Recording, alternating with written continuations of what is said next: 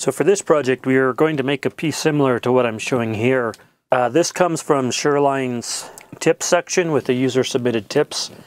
And this is tip number 28, making a better Y-axis lock. That was originally submitted by Larry Mortimer.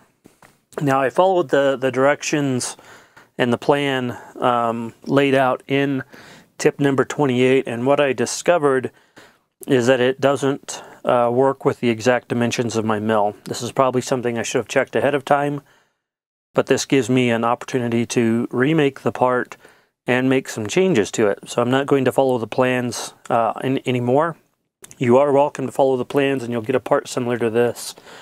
The problem that I ran into and why it doesn't work very well on my mill is that this hole was located a little bit too high on the part, so that the bottom edge of this would rub against the angle.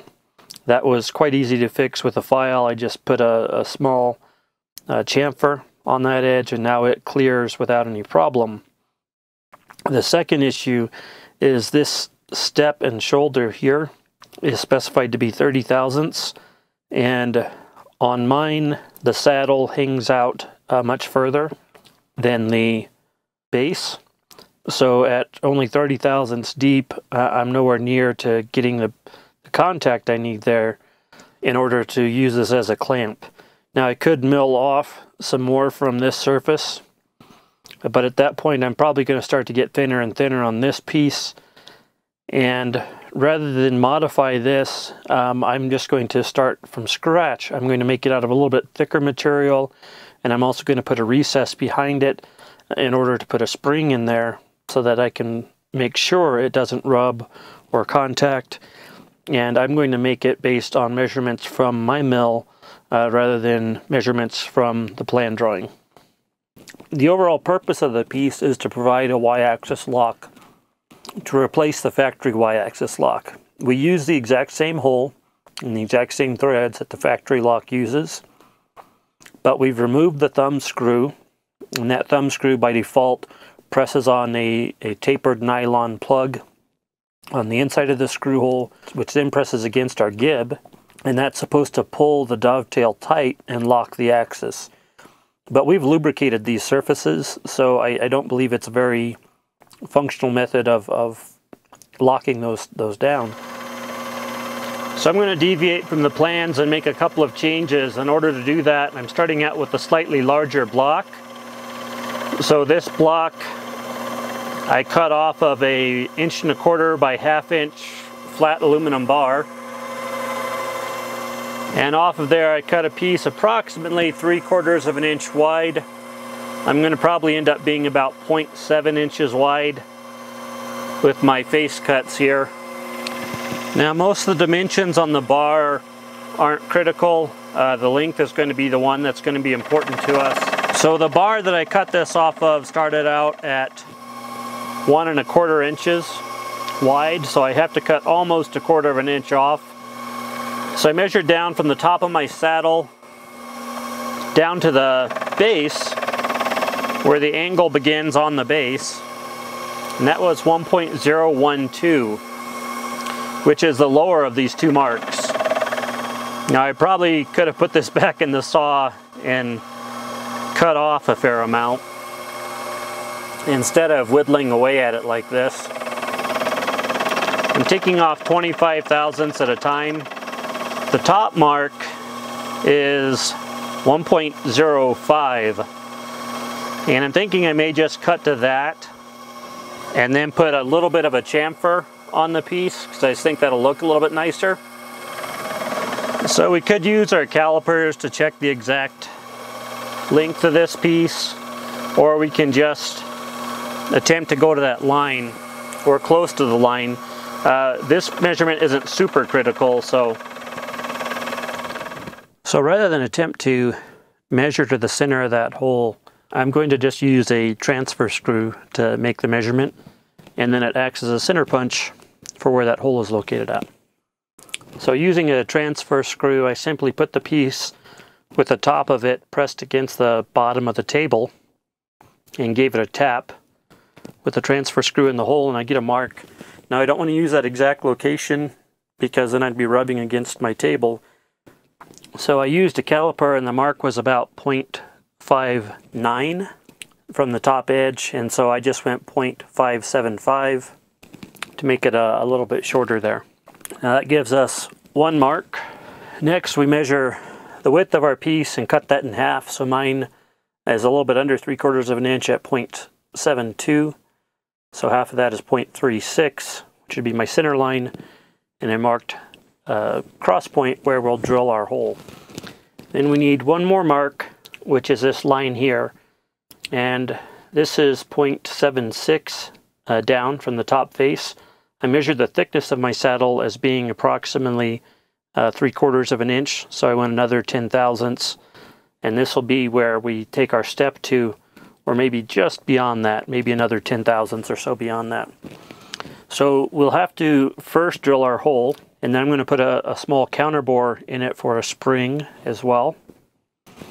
And then we'll mill away this face up here, leaving this face protruding, so this will engage into our base. So let's start by center punching that hole and drilling it out. So in the previous video, I mentioned using a scriber point, and that was for our strap clamps, which the tolerances weren't really tight on, and I suggested the scriber point as you might not have other options.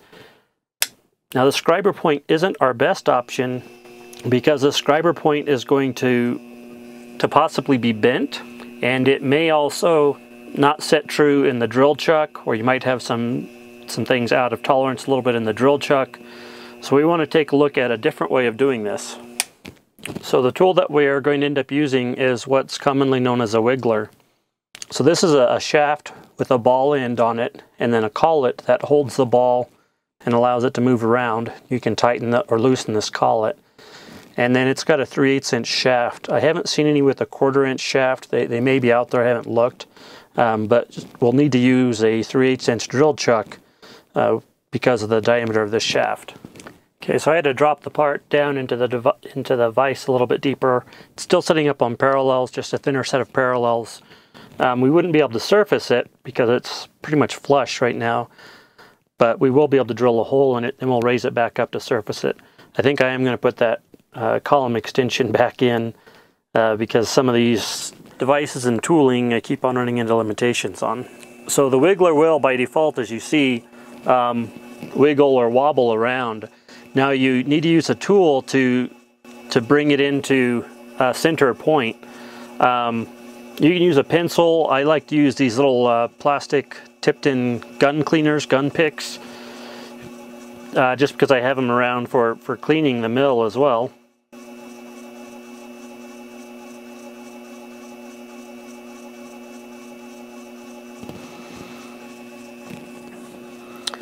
And you can run it at a higher speed. I just did it at a slower speed here. And you just press until it'll run fairly close to center or dead on center. Now if you press too hard, it'll end up going out. So make sure you're using a tool where your finger or hand isn't in there close by, because the point of this is fairly sharp. So I moved the camera out of the way and I just visually aligned it with the crosshairs there. You could actually lower this down into the divot as well and adjust it that way. In this case, we really don't need that level of accuracy, and it does wear out the tool a little bit faster, so I didn't bother doing that. We could also locate this using an edge finder, which we'll show an edge finder in another video. I'm trying to keep the tools, show you the different options and keep the tools simple and progress to more complex as we go. So now I put a number 2 center drill into the chuck, and we want to use a center drill for higher accuracy. And a number 2 center drill is 3/16, which is 0.1875. And I'm going to put a little bit of cutting fluid on here as well. And the hole that we're going to drill is going to be 0.193, so just slightly over the size of the center drill. Now, as I've mentioned before, I believe in the lathe videos, the center drills can be fairly easy to break.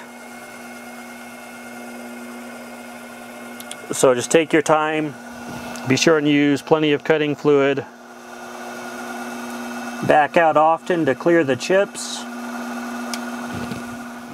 And we don't want to go deeper to where we're actually drilling a hole with the diameter of the shaft. We just want to use the chamfer on the shaft to give us a starter hole.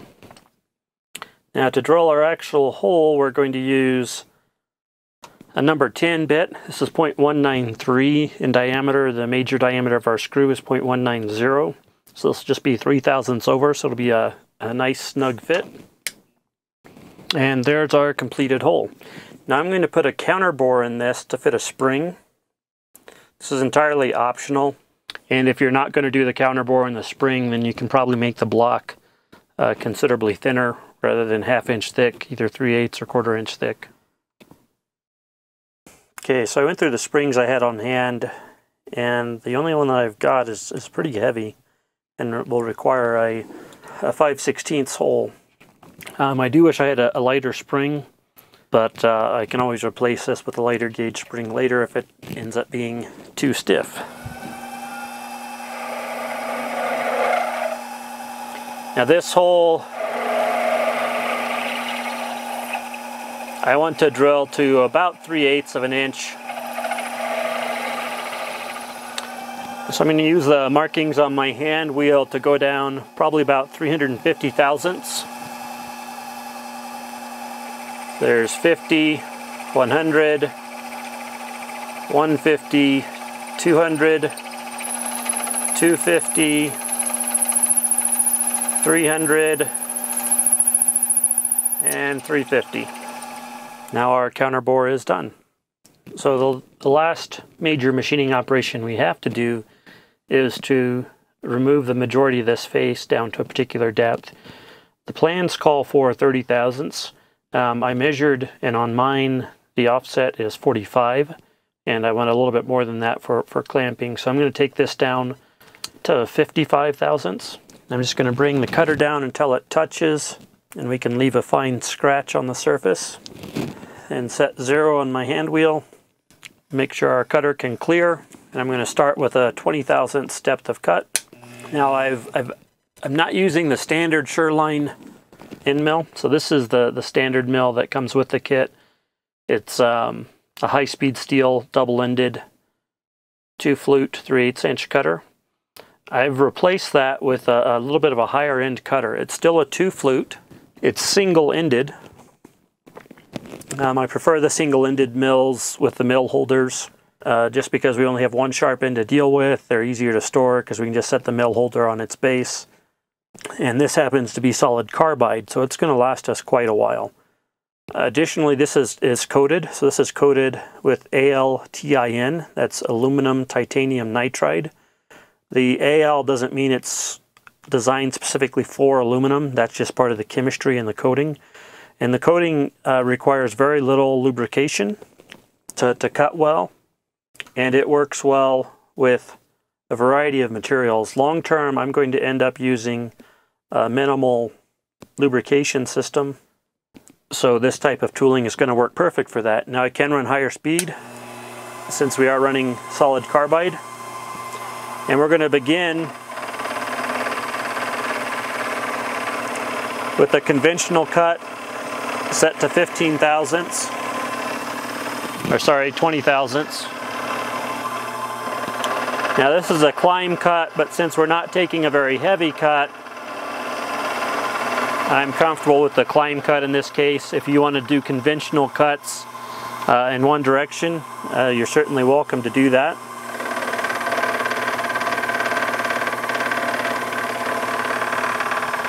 Now we could use that carbide insert fly cutter on this type of an operation and probably do it in a single pass. Because that carbide insert fly cutter has a square shoulder on it like an end mill. But I'm just going to use this conventional 2-flute mill, and I'm taking another 20 thousandths.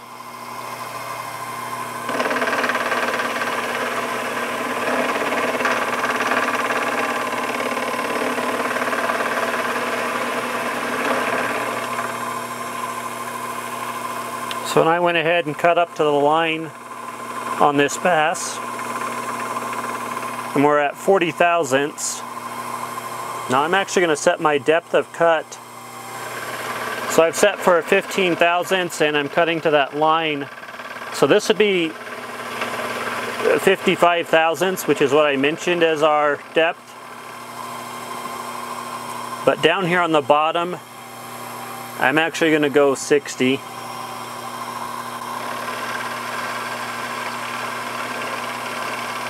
Just to give us a little bit of extra clearance. But the top side, I do want to keep at 55. So I'm going to raise my cutter up and then bring it back down to where I will be at 50 thousandths. I'm going to take a couple passes there. And the reason we raise up and then come back to the measurement is in case there's any backlash in our axis.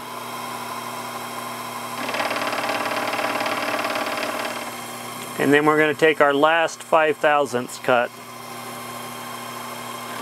as our finishing pass. So I was going to take this down with a hand file, but might as well just do it in the mill since we're already here. I just set it at a rough 45-degree angle. I didn't actually measure anything.